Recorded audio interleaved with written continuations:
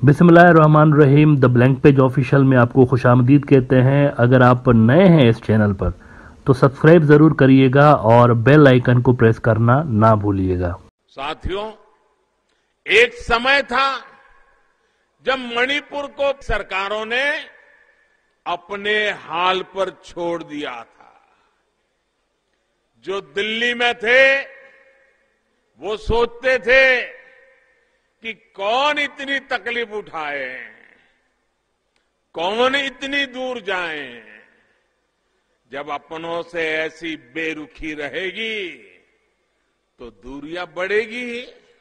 मित्रों, मणिपुर के अंदर इस वक्त गुजरात 2002 रिपीट हो रहा है। हालांकि इसकी शिद्दत थोड़ी उससे कम है, यानी यहाँ पर जो जानी नुकसान हुआ है वो उससे बहुत कम है। 2002 में तो बहुत बड़ा जानी नुकसान हुआ था, लेकिन तरीका वारदात कुछ वैसा ही है। वो यूं कि वहां पर जो पुलिस और पैरामिलिट्री फोर्सेस हैं उनको सख्ती के साथ यूं लगता है कि हिदायत की गई है कि जो मेजॉरिटी कम्युनिटी मेथी कम्युनिटी है, जो कि बीजेपी के वोटर्स हैं, उनको ज़्यादा सहूलत देनी है, उनके पक्ष में आपने ज़्यादा काम करना है। और जो कुकी ट्राइब्स हैं वो एज यूजुअल इस पे सरापा एहतजाज हैं कि उनको कोई सुन नहीं रहा। अब वहाँ पर आए दिनों कॉम्बिंग ऑपरेशंस हो रहे हैं। वहाँ पर जो कुकी ट्राइब्स के एरियाज हैं वहाँ पर कॉम्बिंग ऑपरेशंस हो रहे हैं, पैरामिलिट्री फोर्सेस कर रही हैं। पुलिस पर तो खैर उनको वैसे ही उनको भरोसा नहीं है ना। पुलिस तो एन बैरन सिंह के अंडर आती है, और एन बैरन सिंह जो वहाँ का बीजेपी का चीफ मिनिस्टर है, वो इतना अनपॉपुलर है कि वहाँ जो नागा MLA हैं, यानी आप कुकी और मेथी को छोड़ दें, जो न्यूट्रल बंदा नागा MLAs वहाँ के, वो कह रहे हैं कि ये जितना भी फसाद और ये सारा जो क्रिएट हुआ है ना, ये जानबूझ के किया गया है और एन बैरन सिंह इसके जिम्मेवार हैं। ये जरा सुनिए। एक एक्स नागा MLA है वहां के, लोकल जो रिप्रेजेंटेटिव, वजीर समझ ले, मंत्री, तो वो कह रहे हैं कि बीजेपी वालों के जो चीफ मिनिस्टर हैं उनका ये सारा किया करा है। उनकी स्पीच सुनिए, उसके बाद आगे बात करता हूँ। N Biren Singh in collision with the Bharatiya Janata party is militarizing the state of Manipur. Why do I say militarizing? Because Chief Minister is overall in charge of security. But still then, he is grooming a group of militia. And with this militia, he is directing them to do this and that. For that reason, this issue has become wider and wider.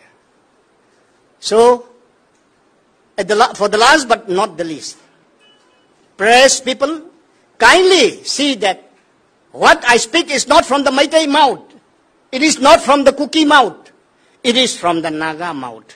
I'm a Naga. I'm the lone Naga in the delegates. You may not be afraid to hear from Naga. Of course, you may be afraid to hear from Meiteis. And sometimes you may be afraid of these things, Kukis. But Samuel Jandai is a neutral force. What I speak through this media is the correct thing. Therefore, kindly inform Indian citizen what is happening around in a tiny state of Manipur. Thank you. जी, तो ये हो रहा है वहां पर। और वो जो मैंने बात की कॉम्बिंग ऑपरेशन की, अब कॉम्बिंग ऑपरेशंस में ये हो रहा है वहां पर कुकी ट्राइब्स का जो एरियाज हैं वहां पर कॉम्बिंग ऑपरेशंस हो रहे हैं, लेकिन बराए नाम हो रहे हैं। ये इंटरेस्टिंग बात सामने आ रही है कि बस फॉर्मेलिटी पूरी करने के लिए कुछ बंदे वहां पर जा रहे हैं, विजिट करके घूम घाम के वापस आ रहे हैं, फिर उन्हीं कुकी एरियाज के अंदर ऑपरेशन हो जाते हैं जहां पर कॉम्बिंग ऑपरेशन पहले से ही हो चुका होता है। वहां पर कोई ना कोई वाकया जो है वो हो रहा होता है दोबारा। तो कुकी ट्राइब के जो लोग हैं वो इस पे एहतजाज कर रहे हैं, प्रोटेस्ट कर रहे हैं कि ये जो कॉम्बिंग ऑपरेशन सो कॉल्ड हो रहे हैं हमारी सिक्योरिटी के लिए, ये ऐसे ही दिखावा है और असल में यहाँ पर अमन लाने के लिए कोई खास इकदाम किए नहीं जा रहे ना। जब से ये वाकया हुआ है ना, 40-50 दिन हो गए हैं। इंटरेस्टिंग बात यह है कि इतना बड़ा वाकया हुआ है और इंडिया का जो प्रधानमंत्री है, प्राइम मिनिस्टर, इस बंदे के मुंह से मणिपुर का लफ्ज नहीं निकला। हालांकि यही बंदा इलेक्शंस से पहले, हाल में जब मणिपुर में इलेक्शंस हुए थे उससे पहले बड़े बड़े भाषण देकर गया था कि मणिपुर जो है उसको इग्नोर किया गया, दिल्ली वाले दिल्ली में बैठे रहते थे, मणिपुर को वो देखते ही नहीं थे, अपनों को छोड़ा हुआ था। अब जब मणिपुर की हिस्ट्री के सबसे बड़े दंगे हुए हैं, यानी इतने बड़े हिंदू क्रिश्चियन दंगे मणिपुर में कभी नहीं हुए, एक प्रॉपर सिविल वॉर छिड़ गई है, तो इस बंदे के मुंह से एक लफ्ज नहीं निकला। वो मणिपुर का लफ्ज उसने वो दौरा करना तो दूर की बात है, एक लफ्ज उसके मुंह से मणिपुर के बारे में नहीं निकला। साथियों, एक समय था जब मणिपुर को सरकारों ने अपने हाल पर छोड़ दिया था। जो दिल्ली में थे वो सोचते थे कि कौन इतनी तकलीफ उठाए, कौन इतनी दूर जाए। जब अपनों से ऐसी बेरुखी रहेगी तो दूरियां बढ़ेगी। और इसी हवाले से जब ये अभी हाल में अमेरिका गए थे मोदी साहब, तो मणिपुर के जो कुकी ट्राइब्स के जो लोग वहाँ पर बहुत सारे रहते हैं, उन्होंने प्रोटेस्ट भी किया था कई मकामात पे कि मोदी ने वहाँ पर ये जो मार कुटाई और ये जो हिंदुत्व की दहशतगर्दों की आग लगाई हुई है, इसको बुझाने के लिए मोदी ने कोई रोल प्ले नहीं किया। इस पे प्रोटेस्ट वहाँ पर कुकीज़ ने भी किए हैं, तो खालिस्तानियों ने किए, कश्मीरियों ने किए, कुकीज़ ने भी वहाँ पर मोदी साहब के होते हुए प्रोटेस्ट किए हैं। अच्छा, सिविल वॉर की जहाँ तक का बात है तो उसकी अपडेट आपको दे दूं। एज यूजुअल वहाँ पर कर्फ्यू लगा हुआ है, अक्सर इलाकों में कर्फ्यू है, इंटरनेट पूरे मणिपुर की बंद है और फ्लैग मार्च रात को जो फौज है वो कर रही है। जी न्यूज़ ने खबर लगाई हुई है कि मणिपुर इन ग्रिप ऑफ सिविल वॉर, और वो कहते हैं कि Manipur violence, the situation is not returning to normal in the violence hit state of Manipur, not only violence and rights are happening in Manipur but civil war is going on. तो proper एक वहाँ पर civil war चल रही है। और उससे ज़्यादा बदकिस्मती की बात यह है कि जिन फोर्सेस ने इनको रोकना है सिविल वॉर को, वो साइड लेकर बैठी हुई हैं।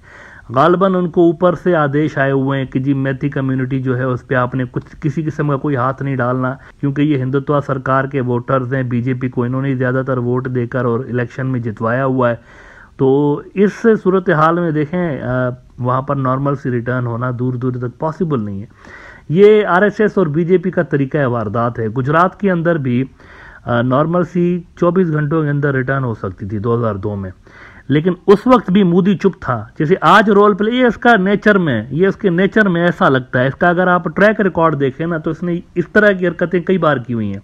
मारकुटाई हो रही होती है, चुप करके और घूमता फिरता रहता है। तो वहाँ गुजरात में भी इसने वही किया, ये चुप करके बैठे रहे और गुजरात जल गया पूरा।